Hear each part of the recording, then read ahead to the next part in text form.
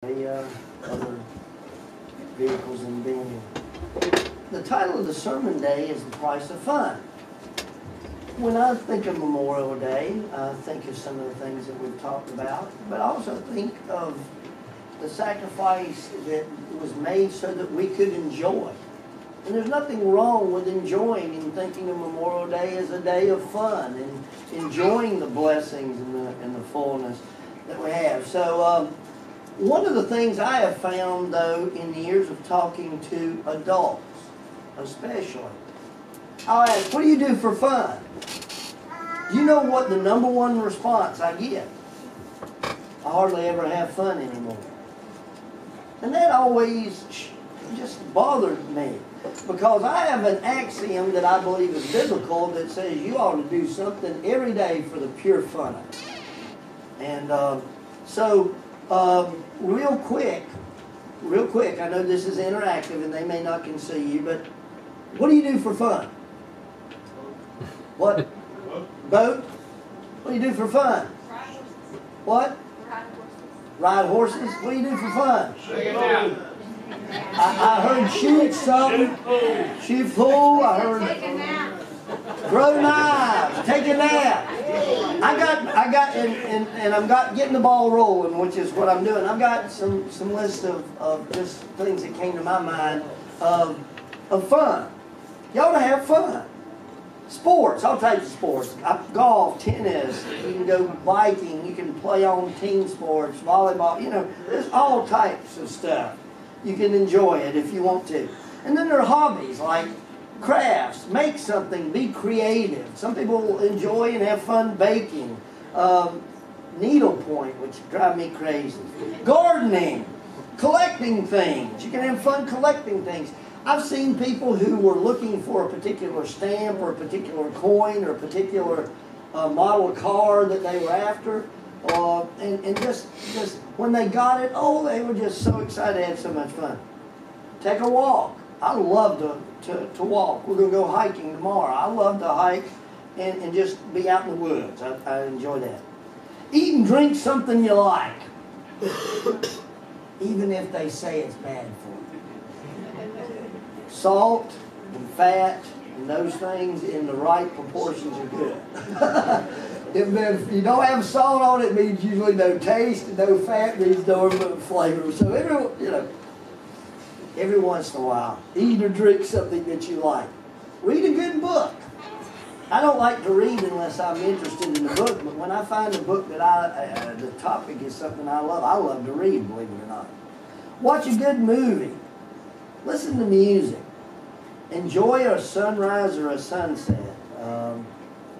I don't know if you've ever gotten up. I know a lot of people when they go on a beach trip, one of their things is, I want to get up just to see the sunrise. I know we took a trip a couple of Christmases ago, took the family to, where was it? Punta somewhere in Mexico. And we got up on that Sunday and watched the sunrise and had a service that was just so much fun and enjoyable. Get together with friends. Just hang out. A lot of young people just want to come and hang out. We had a going away thing for Guillermo, who was with Scott and Blanca Wales. He's flying as we speak back to Brazil. And Julio's going to be heading back to Spain here on June 4th. But we had a party at our house. And the young people, they came. We had about 30 teenagers. They just wanted to hang out. I had to get them to play stuff. I got them to play basketball, and we had in fact, we had so much fun that we were playing volleyball, and got dark, and they said, "Can you pull the car around and turn the lights on?" So I pulled the car, had the motor running, and we played with the car lights, played volleyball. We had a blast. Get together with friends. Here's one of my favorite things.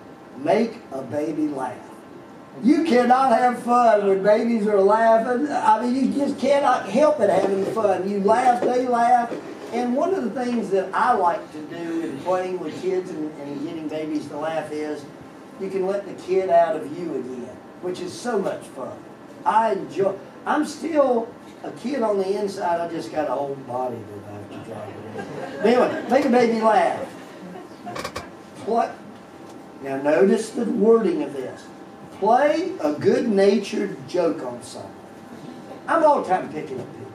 I try not to do it if they, would get offended or something by it. But I always like to come up with punny things or some ridiculous thing. Or sometimes Jenny and I know some of my sons, we just like to debate for the fun of it. We like to debate.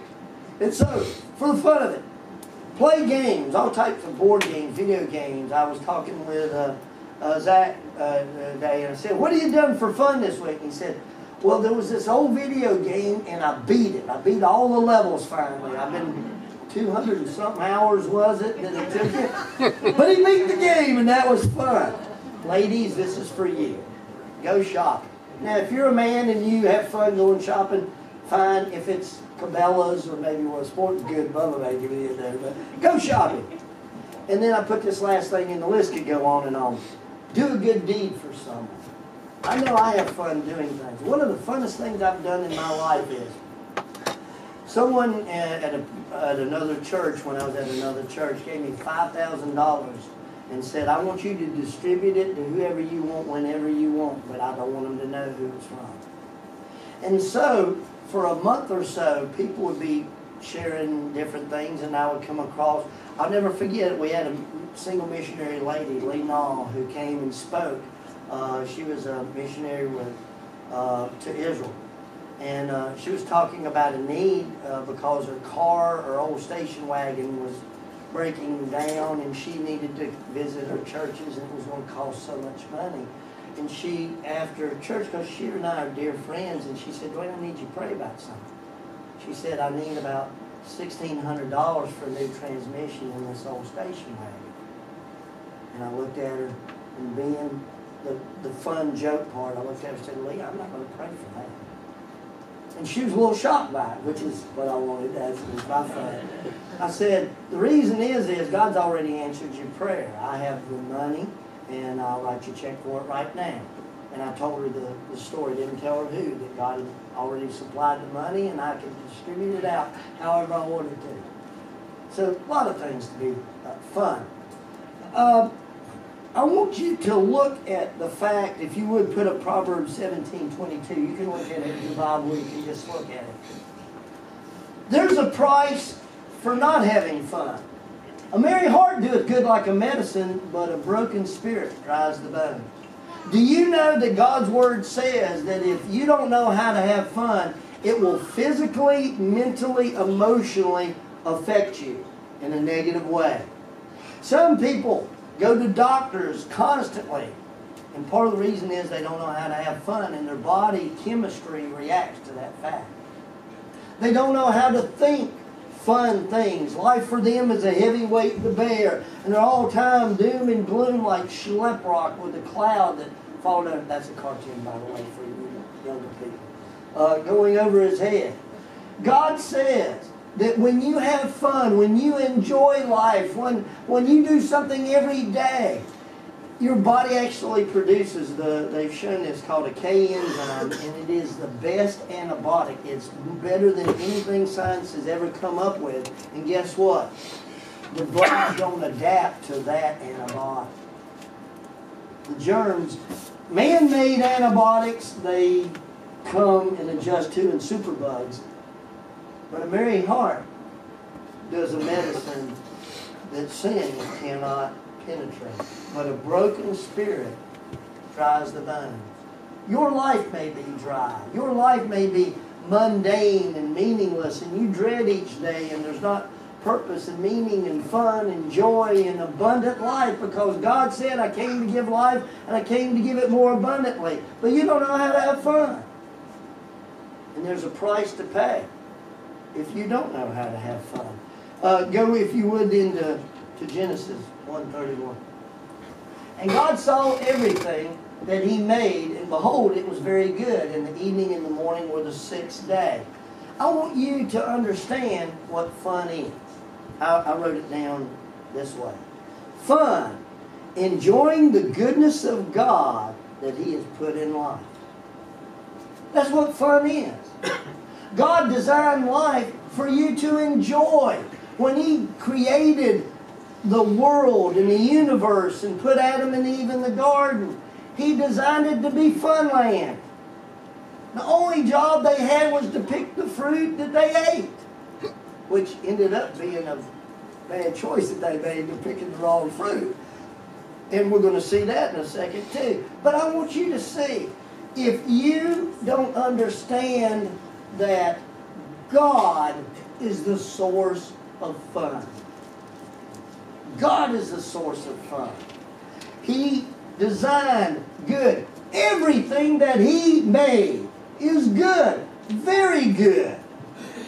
And so, no matter what your particular way of enjoying fun is, and you ought to have a whole bunch of different ways of enjoying life and finding fun and doing fun, what you're really experiencing is that God is good.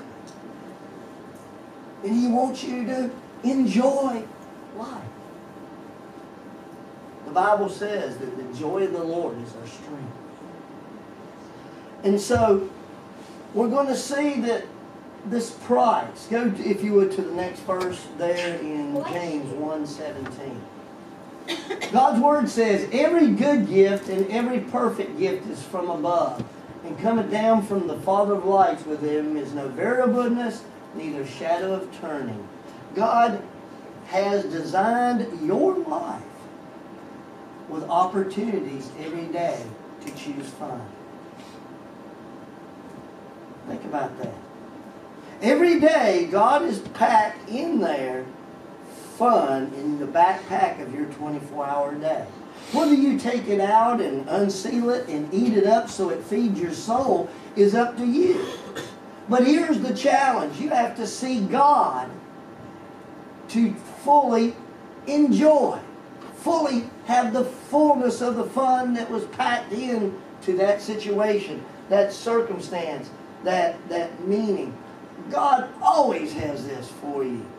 And I want to add the price of this fun, because we're going to see in a moment that there is also a counterfeit fun. And there's been a price that God has had to pay to restore the ability for mankind to have fun in its life. So let's go to the cost that Satan has a counterfeit fun. Genesis 3:6. And when the woman saw the tree that it was good for food, this is the tree of the knowledge of good and evil, and that it was pleasant to the eyes, and a tree to be desired to make one wise. Now, let's stop right there before we go through. If God made the tree of knowledge of good and evil, was it a good tree? Yes.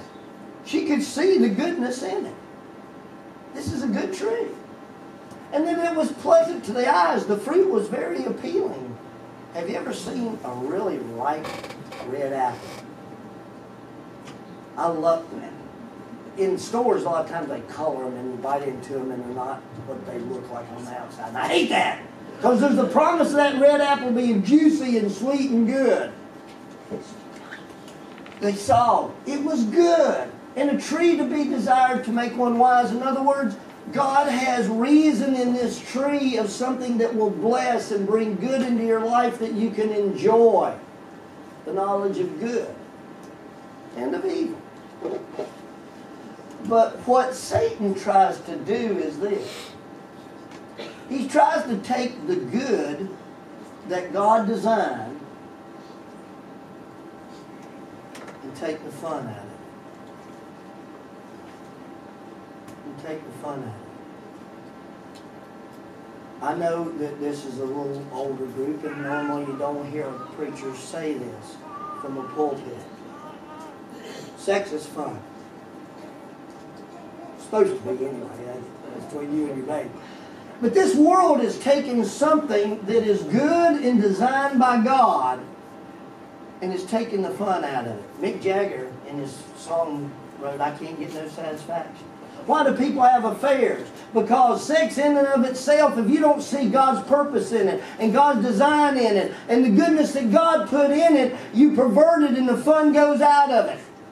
And you have to do all types of perverted things to try to pump fun back into something that this world is torn apart because Satan has counterfeited it. And there's many things like that. Human relationships. Your own identity. I love being me. I don't want to be a woman. No offense to any of you ladies. I don't want a sex change. I'm very happy with what God's done. This world, she did eat and gave also unto her husband, and he did eat. And we know what the result of them making a choice of something that God designed to be good, but to do it and to use it in a way that you don't see God in it. You're actually rebelling against God in the doing of it. The fun goes out. You know why? It was good until they took a bite. And when they took a bite, what happened? Their eyes were opened and they began to realize, evil. I'm evil. I got to pull away. I got to hide. There's a problem. All became dark and ugly and awful. This world is medicating itself to death because the fun has gone out of their life. That's why people drink to the point where they can stagger around and act like idiots and can't stand up. That's why people shoot up with drugs that are going to kill them and they know it, but they chase something to get up. I've told this story once before. When I was a young teenager, we go into the jail and minister, and there was this big drug dealer who had been arrested, and so in getting ready for his case, it was about 5 months that he was in jail, in this local jail. And I visited him every week, and we became friends. And I remember asking him, I said, I understand why you sell it. I understand the vast amount of money that you've described to me and things like this. I said, but you use it too. I said, you saw what it did to the people that you sold it to. Why in the world would you take it yourself? And I'll never forget his words. Wow, I have a flashback, could see him over the bars. He said, Dwane, he said, while you're high on that chemical, he said, you don't have a problem in the world. And you're free for a moment. And I looked at him and I said, no, you're not. You're just under an illusion, because you're going to come out of that illusion-created drug thing and you're going to have more problems than you did when you went up. And he said, obviously you're right. He said, but for that time, you think that everything's great. And then he said, in time you have to take it just to feel normal. This world is in need of fun, because Satan has sold a bill of goods to this world of saying, chase this thing, chase that thing. This will make your life worth living. This will be fun. This will bring good into your life. And yes, everything has an element of good in it because God designed it that way. But when you begin doing things that God designed to be done one way and you begin to changing that, the fun goes out. The satisfaction goes out. And what was designed to bless your life and make you feel abundant and full and overflowing becomes a curse to your life. Because there is a price for fun, and Satan would want you to pay a false price. If you would go to Hebrews 11:24 through 26, we'll continue to see this. By faith, Moses, when he was come to years, refused to be called the son of Pharaoh's daughter, choosing rather to suffer affliction with the people of God than to enjoy the pleasures of sin for a season. Esteeming, that means counting, that the reproach of Christ is greater riches than the treasures in Egypt. For he had respect unto the recompense of the reward. You know what the reward is? The reward is the Holy Spirit giving you joy. I'm in a sin-cursed world, and there are things that I have to deal with that God never would have had me have to deal with if sin had not come into the world.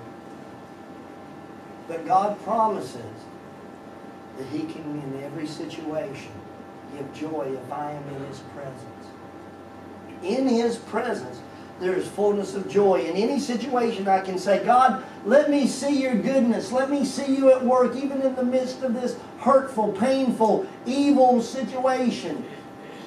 Bring fun back into me. Bring joy back into me. And so Moses said this, and this is the choice that you and I as Christians have to make. Are we going to chase the pleasures of sin for a season? Or are we going to say, following Christ, even if people think I'm crazy for doing it this way, to living this way, making these choices this way, that God is going to give me greater riches? How much fun would it be for you today to win a check for $1 million? God has greater riches than this world could ever, for the fleeting moments, give you. If you have respect unto the reward, God gives life, and He gives it more abundant. I don't want to live a sinful life. I have a blast living the Christian life. And if more Christians had a blast living the Christian life, there would be more unsaved people who say, I want to smoke what he's smoking. I want to eat what he's eating. I want to inject what he's injecting. I want to spend my money and time and energy on what he spends his money and time and energy on, because he's got something. Do you have fun in your life? If you have fun in your life, you're going to be a testimony to the goodness of God. And people will be drawn to you. You know, people a lot of times are repulsed by Christians. Why? Because we don't understand what true Christianity is. It's walking with God in such a way that your life is so full and overflowing, it just flows into other people's lives and brings good to them. And they wonder, how can I have this in my life too? That's what Moses saw. Going on next verse in Ecclesiastes. Solomon is writing here. So I was great and increased more than all that were before me in Jerusalem. Also my wisdom retained with me. Notice what this is where the world would say fun is. And whatsoever my eyes desired, I kept not from them. I withheld not my heart from any joy, for my heart rejoiced in all my labors. Next verse. And this was my portion of all my labor. Then I looked on all the works that my hands had wrought, and on the labor that I had wrought to do. And behold, all was vanity and vexation of spirit. Can I tell you, fun for fun's sake is wrong. Fun for God's glory's sake is right. When I enjoy eating a good meal, I do it to the glory of God. When I make a baby laugh, I see God's goodness and joy that He puts in an innocent life. This world, as I said, God's put good in it. And as we sample the good but don't see God, you'll end up with a vexation of spirit. We have, in America, we have more money, more free time, more things to entertain ourselves with. We've got devices and TVs and robots, and we've got more play toys than any society that has ever existed on the face of this planet. And we have more people who are dissatisfied. Why? Because unless you see the goodness of God, unless it's about enjoying God, unless God is at its forefront, fun ain't fun. Going on. Go, if you would, to the Ecclesiastes 24 through 26. Here is the price of fun. And we're going to look at these verses. But before we look at these verses, I want you to understand the price of fun.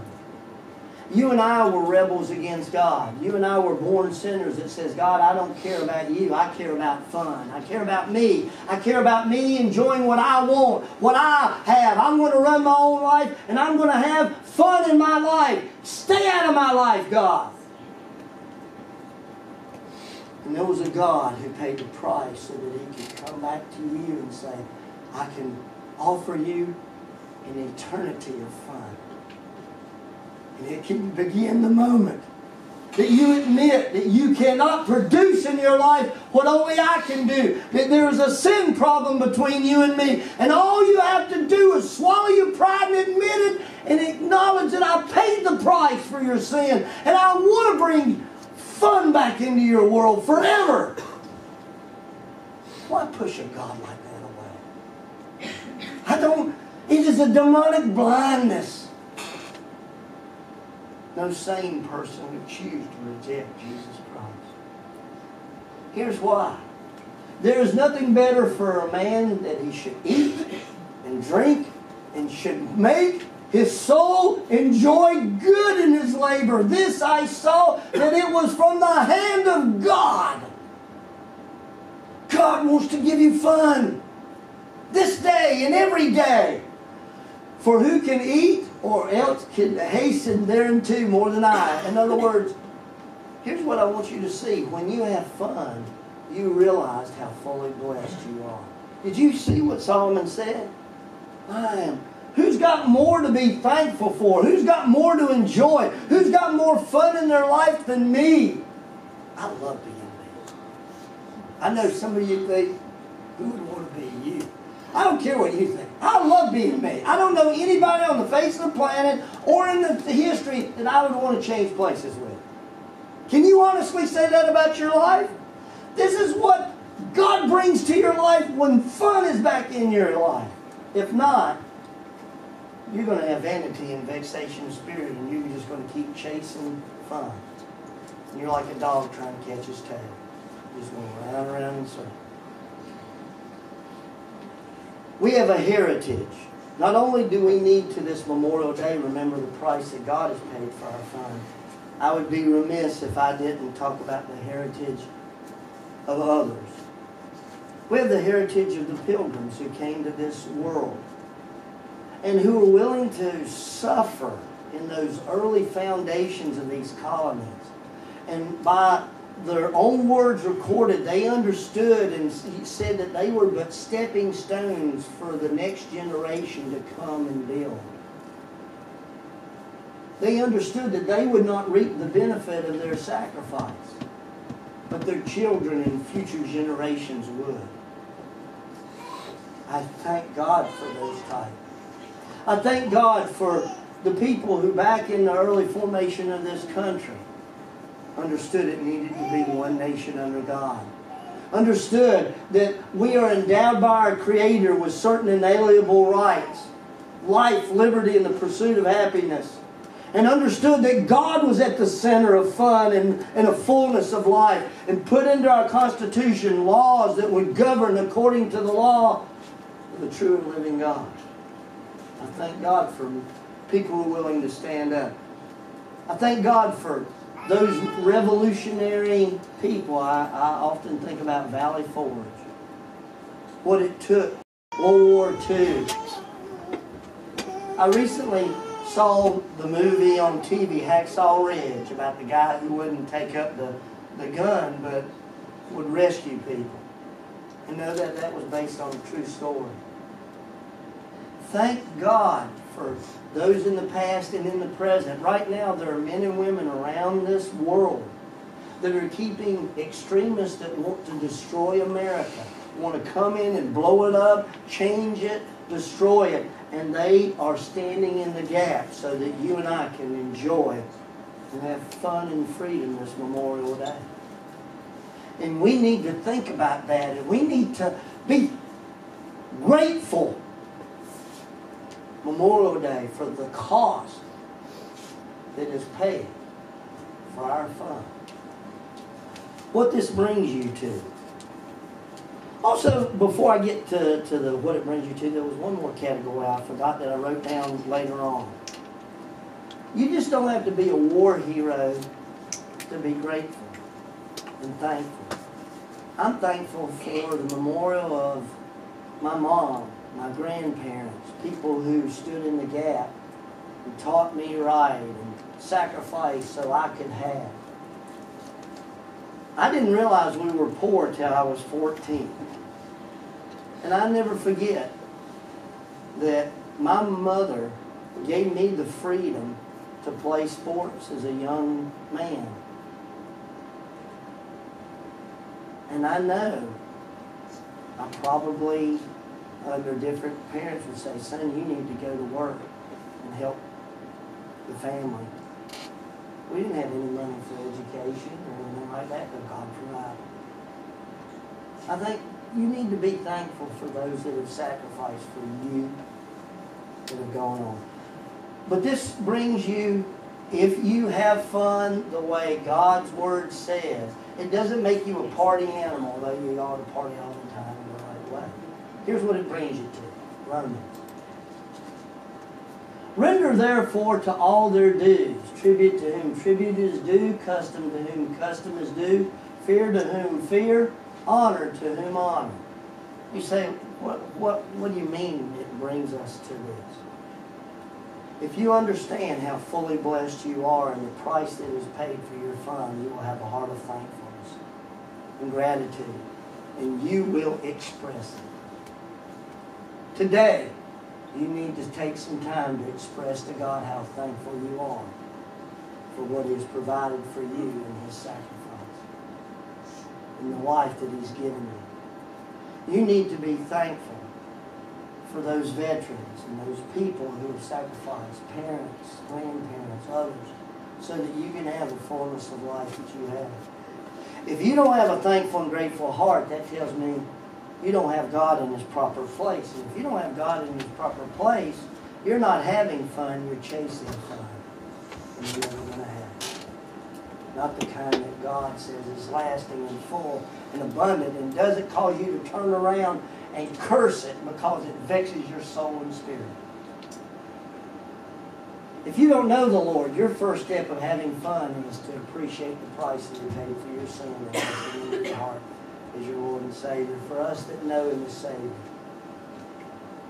snuggle up to Him.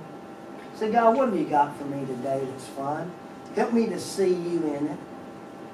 Help me to enjoy it and soak it in. Lord, help me to be fully grateful to you and those around me that are tools in your hand. Let's pray.